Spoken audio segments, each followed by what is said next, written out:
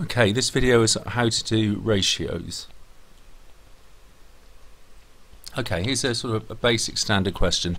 Dave and Adam win a prize of £20. They share it in the ratio of 3 to 2. What amount should each of them get? So have a go at this and I'll answer it after you've paused it. Okay, so basically it's a three-step process. So first of all, work out how many parts there are altogether. So 3 to Dave, 2 to Adam, 3 and 2 is 5. So there are 5 parts, 5 shares altogether. So that's the first step.